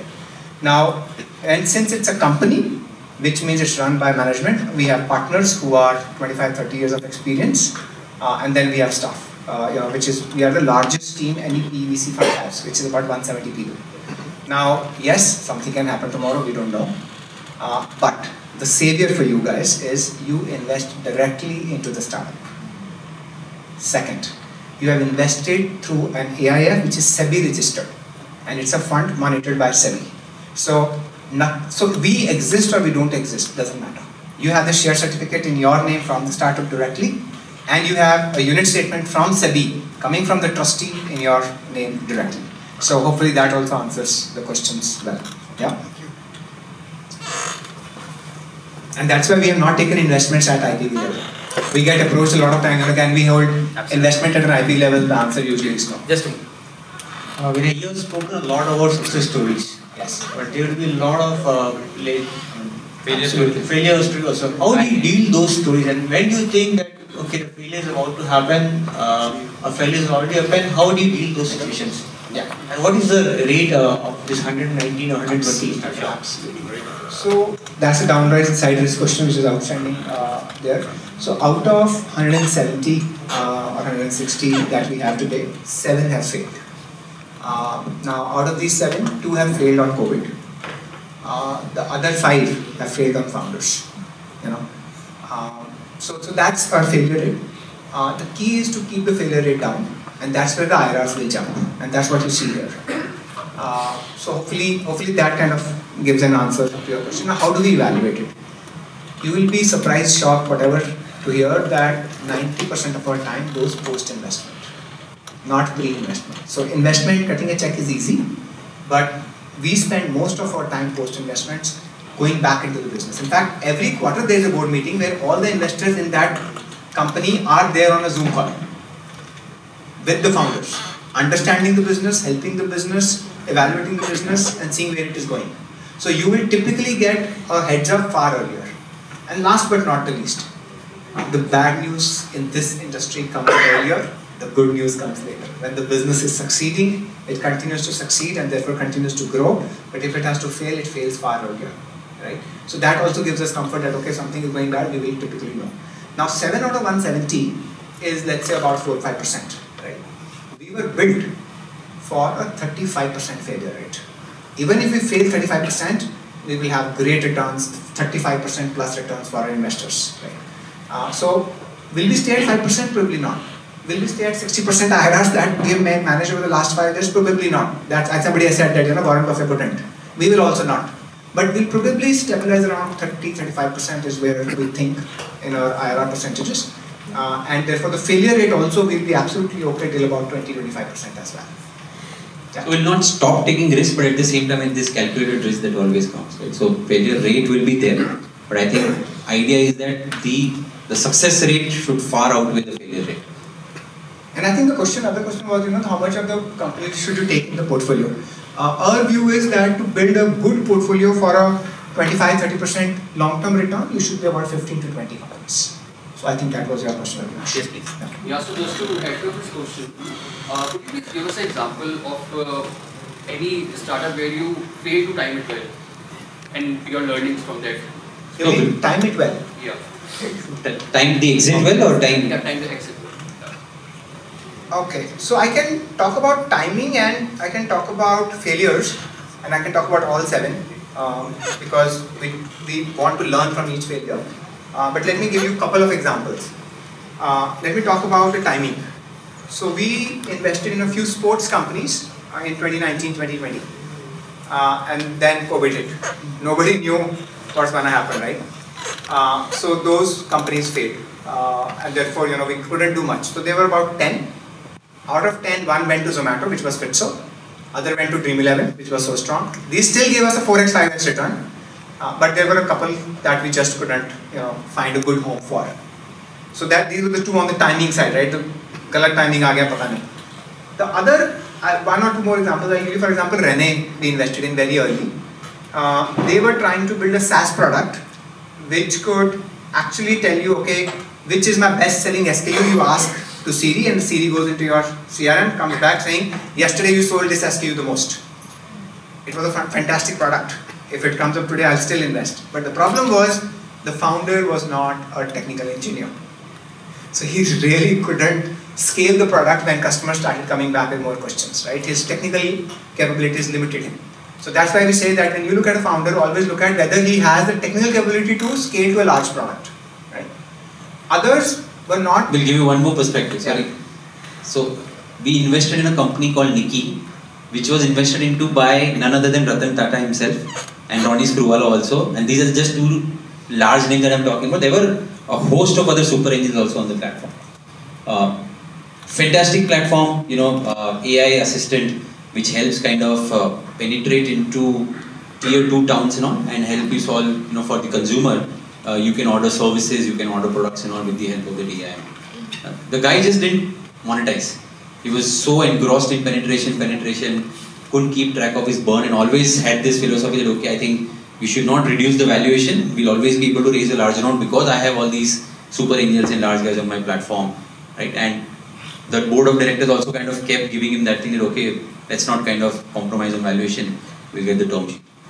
Within 1 month, just one fine day, realized that there is no further money left in the company to run, right? And it had to kind of shut down because cash is cash, right? That's prime. Either you bring the burn down to zero and be self-sustainable, or have realistic expectation on where the next round of money is going to come from and how are you going to build a sustainable business.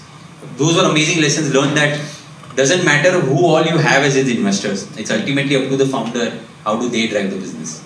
And who do they listen to and who do they not listen to? We were telling them, cut your burn down, get more sustainable. But big investors on the board were saying, no, we'll get you the term sheet, don't worry. You just grow, right? And that's what really kills the business. Then you're, on a rocket ship, even a bird will hit, will be a problem. So I can give you a few more examples. Out of 7, 4 we have covered, but they are great learnings for us as well. Yes, sir. Just a clarification. Earlier we were talking about comparative IRR and what you can offer. Did you mean rupee IRR or dollar IRR? Good question, sir. Sir, IRR mathematically is a sum of cash flows in and cash flows out. We are investing in dollars into India. Will we get back a rupee return at today's exchange rate or a dollar return at tomorrow's exchange rate? Right now we are an India registered fund, so we calculate IRRs in rupees. So IRR within our control is this much. Currency risk is to yours. Currency risk is typically 3.5% on an annualized basis against USD. That's what you will see last 5, 10, 15, 20 years as well. Yes. So you mentioned that you get to know something wrong is happening in the startup. In a listed company, you can have an exit option, you can run do something you think, but in this kind of an investment, you might get stuck. Even though you know something is happening, you may not be able to come out of it. So how do you manage to? So great question. I think maybe I'll just take the example of Labor Care when we were talking about the 7 failures as well. I would first take the example of some listed companies. Okay, please. Give him perspective let's start with that. Whether listed can be exited. Anybody invested in Bakarangi? Yeah, I know. Anybody could exit? No, if you know it in much advance something wrong, then you can have an option to exit this because it's something. So that's a good question you raised, but knowing something much in advance is an insider trading information in a publicly listed company. Right? So the moment you know and you trade, you are in trouble legally. Right? Second is the moment the public knows, the stock is down to like 60-70%. Whether it was a Yes Bank, whether we saw it last week, DHFL, whether it was Adani. So the moment it's public news, it's gone. So public markets भी उतनी safe है for a stock जितने की है, right? So the risks are the same both places, right? आपने एक plot, if you buy a plot of land, tomorrow you know the government is going to acquire it, that value is 0, right? So that's true whether it's real estate, whether it is public or listed stock, equity is equity. So that's the base principle here first to get on the common ground, and then maybe I'll let him answer a few. Then I'll also give a few more examples. We had invested into this company called Label Care, which was into AI imaging retina eye scanner. Now the guy raised about 2 CR. This is about 2018. We had just started 2019, and I'm talking about. The guy raised 2 CR at 20 CR valuation. Showed some good initial promise and all. Tried to make inroads and all, but then the market got very competitive. Medical equipment market and all, so he could not kind of dictate the price, he could not expand as much as he would like, could not raise the next round also. And by the time we also realized that I think it's not a VC-able idea, right? While the founder is great idea, it's not a VC-able idea, right? It can be run like a normal business, but not with VC capital. Now the beauty here is that the guy developed a very good technology, a very good IP and all. The valuation at that point in time when we had invested was 18 crores, but all we had invested was 2 CR. We went to Sun Pharma and told him that, look, this is the team, this is the technology, is this something that is useful to you? He said, yes, definitely it's useful. I didn't have to make him acquire it at 20 CR. All we told him is that, okay, look, you acquire it for 3 CR, give our investors some IRR over the capital investment that they have made, and with the founder you absorb them, give them some future stocks or anything else and all. So win-win. And the deal actually happened. Right. So here the advantage is that I need to protect the capital investment that have been made into the company and not the total valuation of the company in case of a failure. So if you have invested in the right product, right founding team and all, more often than not, you will be able to salvage local. And this has happened at least 5 times with us. Whether it was Fritzo, which went to Zomato, which is Potato went to Huddle, Leven Care went to Sun Pharma, and so on and so forth. Now the difference between public and private is that here you have a liquidation preference clause, which means in case of a company going down, if the market valuation drops from an 18 crore to 3 crore, still you have a 50% IRR. In a public market, 18 going to 3 crore, you have only 15% capital back. So that's a huge difference. In every investment you guys have through your platform, you guys ensure there's a liquidation preference. 99% yes. So there is liquidation preference, there is anti-dilution. For example, if we are investing into a company at 50 CR valuation, and for some reason next round he has to raise at 25 CR, that in our case, our in principal investment value will get protected. So if we had 10% stake at 50 CR, at 25% our stake automatically will become 20%. Right? So all of these safeguards are very well taken care of in the founder. Exit clause, right? Some willful misconduct by founder. If founder is found to be doing or indulging in something wrong, we can invoke event of default and the money becomes payable easily. We can trigger the exit clause and all. Of course, all of this is on paper and our rights and all. How far you can impose, that's obviously time will tell. But at the same time, overall there is a proper mechanism around to track and enforce our legal rights also in this. And how the tax works for the NRIs in this kind of investment? So, if you're an NRI and you are invested in Indian startups or through a SEBI-registered fund, it depends upon your residence status and how you are taxed on your investments. Right? So, if there is a double taxation treaty, you get those double taxation treaty benefits as well, and that is true for any Singaporean resident, let's say, investing anywhere across the globe. So that's how simple or complex, whatever you call it, works. In India, in unlisted equity, the long-term capital gain is applicable after 2 years, and short-term capital gain is less than 2 years of investing. So that's the broad taxation principles. And I think there's one more question on the lock-in side and minimum investment. So minimum investment with IPV, people can start with 1 lakh rupees per startup. And that was the whole purpose of democratizing investing for professionals. So this asset class was not available to professionals at all. And that's where we wanted to completely create a new market. Right? Because it was not available as a market at all. And this is a very large base. And that's exactly what we created over the last 2 years. Versus you have to cut a 50 lakh or a 1 crore check to each startup. And if that goes down, you will never be able to build a portfolio of 15 companies. Today we allow that to build a portfolio of 15 companies within, let's say, a pool of about 20-30 lakh rupees. Right? So that's the other difference. From a lock-in perspective, every business needs 3 to 5 years to really build out a good business. But we are trained and designed to give exits as and when possible. Typically, we give it within 2 to 3 years. But yeah, we ask our investors to be ready for about 4 to 5 years before the exit comes through. Options are available to sell it to your friends or other members in the community. But that also occurs, let's say, once in a year kind of an opportunity that will come through. So when you say, when you say 1 lakh minimum, right? So for example, you are saying the run rate is about 5 companies you invest in a month. Yeah. So if I as an investor have to go, either I choose one of those 5, say my kitty is 1 lakh per month. Correct. I choose one of those 5, or is there a way that the 5 can come together and invest in that? So it's how the one-to-one tracking of the investment. In mutual fund we have NAV, but I think you don't have NAV, right? So how do you track one-to-one, like in which I invested and what is the return? Sure. And how I choose that which one of those 5 are coming? Is there you guys also add value advice maybe? Where to invest out of the pool? So first up, a disclaimer, SEBI doesn't allow us to advise where to invest, right? I mean, as accountants, we understand, right? I just want to make sure that's clear.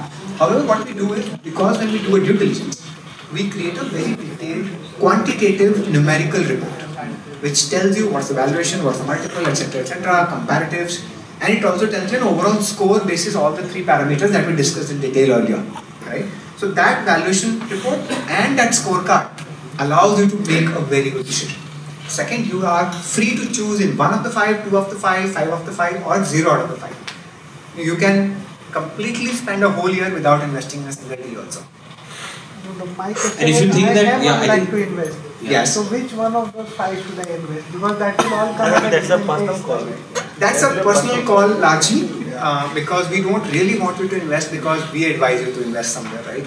I think you need to be emotionally engaged and B, have the ability to actively participate in the growth of that startup.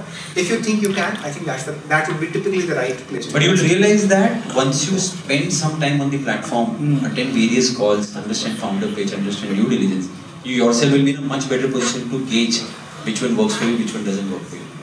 So you're all the you get like those 3 to 5 weeks.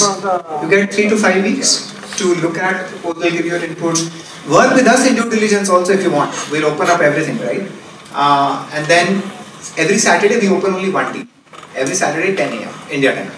Right. So that people have to decide on that day, on that Saturday, whether you are going to... You can decide even after also. You can fill the after form. Saturday also it's open for a week. You can decide there. So you have to be a member, which is the fee that you charge for, attending this call. Is that how it works? Absolutely correct. Yes. Yeah, I have a question like in investing. I'll answer that also. Yeah, more on the macro front.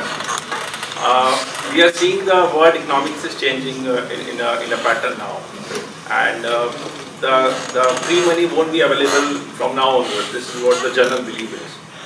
So are you worried about the cash liquidity within the invested companies as of now? Sure. Two parts to the answer. One, we've always believed that money is scarce. We've never believed that money is abundant. Why? Because our investing base is a salaried class people, or professionals like us, ourselves, right? And we know we get a certain amount of paycheck every month. This is very valuable to us. उसमें से 1 लाख रुपया निकालना भी मुश्किल है. So it was always the DNA saying every lakh rupee invested by a professional is valuable. Money is not going to be in abundant supply, so value it that way. It's not about our money, it's about the global money. See, when you are investing in a platform, you not alone are investing. Correct. He is getting money across the board. Correct. And when the liquidity is like, the shrinking of the liquidity happens, it happens throughout. Absolutely. And the liquidity is the key problem in these startups. Yeah. If you don't have a cash buffer, let's suppose somebody don't have a cash buffer for next 6 months or 1 year, and he's not expecting that, okay, from now onwards the cost of the funds will also go up and the liquidity will shrink up. Sure. So how are you worried about those facts? Sure. We track those facts regularly. We may be worried about that in a few startups, but we are solving for it in two ways. One, we have deep relationships with many of the VC funds, many of the private equity funds, and many of the businesses like Zomato and others, right? Where many of these companies actually went when they were liquidity crunch in COVID time, right? So those relationships help our startups stay and not die, and therefore investors' money kind of gets saved. That's one way. The second is, when the liquidity crunch is generally there, it's a great time for us to invest. Because our money comes from salaried class, which is a constant flow. That doesn't get impacted generally, right? See, but the return of your investors will depend on how much your investee, the company you have invested in, will grow. Yes. And that will eventually depend on how the liquidity they will able to attain from the market, because eventually they are growing companies. They have to grow by 3x, 5x. And there are two complexes now. One is the recession complex. The growth is coming down, and the liquidity is also coming down, and the cost of the fund is going down. So how you balance those things? So cost of funding is not as critical from startup world directly. Indirectly it is, because money moves from equity to debt, because when the cost of funding goes up. Second, when you invest, you look at the runway that you are giving to the company. You should give at least 2 to 2.5 years of runway for them to pass through any bad phase that occurs. Number 3, when the runway is less than 12 months, we start working with them to raise the next round. Now, if the funding winter occurs for 24, 48 months for that startup, yes, we have a problem. But generally, if you're planned well, if you're disciplined about how you're making money, how you're burning money, etc., you can manage. The last resort is take a little bit dip on the growth, but cut the burn down to 0 and sustain. Also, to add to your question, you'll actually be surprised that there is no dearth of capital for good founders and good company even today. So while we may talk about macroeconomic indicators where liquidity is drying out and markets are in a turmoil, cost of funds increasing, on other hand, if you see some of these great startup, great founders and all are still able to raise capital. VCs are loaded with funds, so they have to deploy it. It's just that the criteria for selecting these startups have become more stringent, and rightly so. That's how it should be. Valuations probably would have taken slightly a hit or would have softened, but it doesn't matter if you are in the long term there in the game. It's just a matter of how much dilution you will do for a particular race. But otherwise, capital have not dried down. Even we at early stage right now, we are not seeing any dearth of deals or any dearth of investor interest, right? We have to in fact educate investors saying that, okay, let's be very, very selective and choosy about which startups that we are investing into, and that's our responsibility. I think we are... Friends, in the interest of time, these folks will be around. Okay, we take one last question for today. Just like we talked about that at the point of entry, we can decide which startup we want to enter into. What about the exit? Is that something that you all will take the call? Very good question. So, if you saw me presenting the exit slide, I used the word exit/partial exits. Out of 28 exits so far, 9 have been full exits and 19 partial exits. Partial exits are something which is like optional exit. So we have an exit opportunity, we create an exit opportunity by bringing in a VC or a strategic player or somebody else, and we give our investors the opportunity saying that, look, in this startup, there is an opportunity today to exit at 100% IRR, 50% IRR, whatever it is. Now you have to take a call whether you want to exit or not, totally dependent on you. There is no compulsion. There are certain exits like when I spoke about Fitso. Now Fitso was getting acquired by Zomato. It's a lock, stock, barrel exit where founder himself is getting sold out or joining Zomato. There, we have a rule that as 51% or more of the investors decide that, okay, we have to take full exit, then everybody has to exit. Right? Under AIF also there are criteria where either everybody exits 100% or everybody exits 75% or everybody exits 50%, but it has to be an exit where it is pro rata in proportion to your investment for everybody. That's the same. But it's a democratic process and we try and give power to the investor as long as it is possible with partial exits. So you can choose basically even to exit. On this platform, can non-individual invest? Yes. Yeah, we have LLPs, we have private companies. So under AIF, as an investor, if you want to invest through AIF, the criteria is to have a 2 CR net worth. If it is through a body corporate, which is LLP or private limited not, then the net worth criteria is 10 CR. This is, I'm just talking about AIF. But yeah, directly on the cap table, depending on the construct, any entity can invest. We can take more on the dinner table, I guess. Yes, please. Friends, the folks will be around. We can catch up later. Thank you so much for such an energetic and an interactive session. A big round of IPV, continuing member of IPV, right? So hopefully, if you are paying for being here, we are willing to cover your membership here. If just with one membership, if you take the IPV membership, we'll cover for your membership to this forum. Hopefully, that's a good enough discount. If that works. Yeah, just a note on that so that we are clear in terms of expectations. The chapter is staying out of any proposal that IPV is making. So it is IPV's proposal to the members. Members have freedom to choose, not to choose. Chapter is out. So that was a from an administrative. From an administrative purpose. That's right. I mean, we really want our members to get the best of everything, just for administrative purposes. You'll be number one soon. Thank you so much. Thank you. Thanks for having us.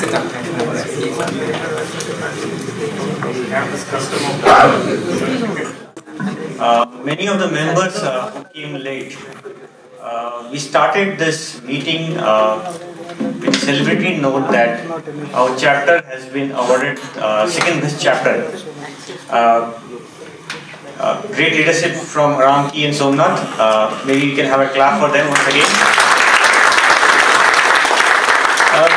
Before we go to our topic, I'd like to share one thing. So I've been in this chapter actively involved from the committee side for the last 2 to 3 years. 3 years to exact.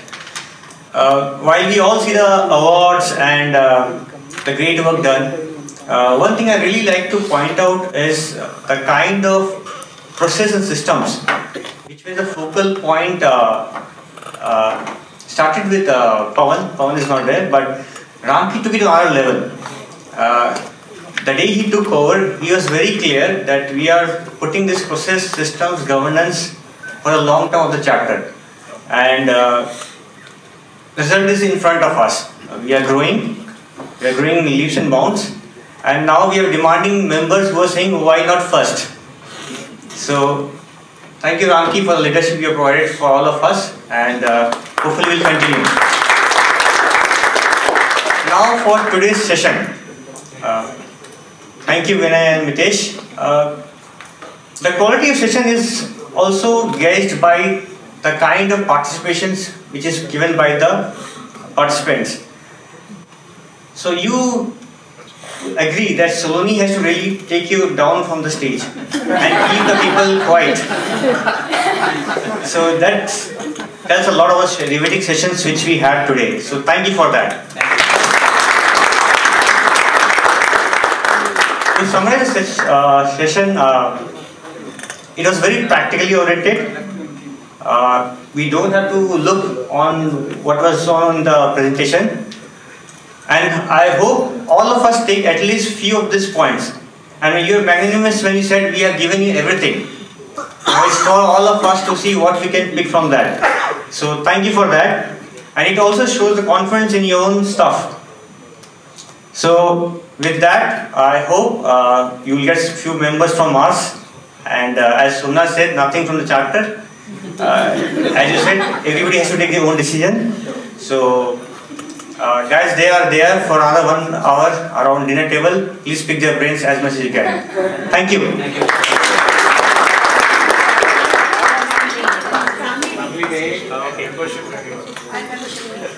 So some orders from our committee members. Renewals. Most of us have already renewed. Who has not yet renewed, please get in touch with Somnath or myself. We'll help you to renew faster. And now we can go to IPV also.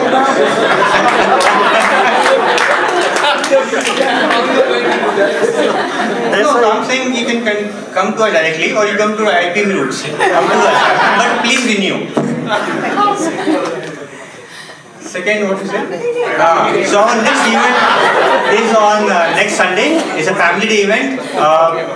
Sanjay is not there. Vikas is there. Vikas is leading the show. Vikas, you want to share something on the family day? Maybe what's in the plan, Vikas? Yeah, come and share what's in the plan. Today we have got time. Thanks to our speaker, Saloni. Yeah, Anu is also there. Sorry, Anu.